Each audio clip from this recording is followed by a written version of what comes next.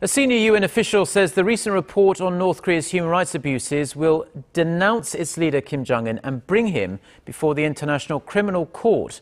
Speaking at the Japan National Press Club in Tokyo on Thursday, Marzuki Darusman said the regime's grave human rights abuses were being brought to the international law track. The UN Commission report released back in February said that crimes against humanity have taken place and continue to take place in North Korea.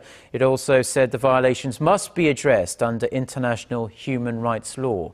Darusman said Commission members from the US, France and Luxembourg will gather next week for a Security Council meeting where they will urge the Council to seek legal actions against the North Korean leader.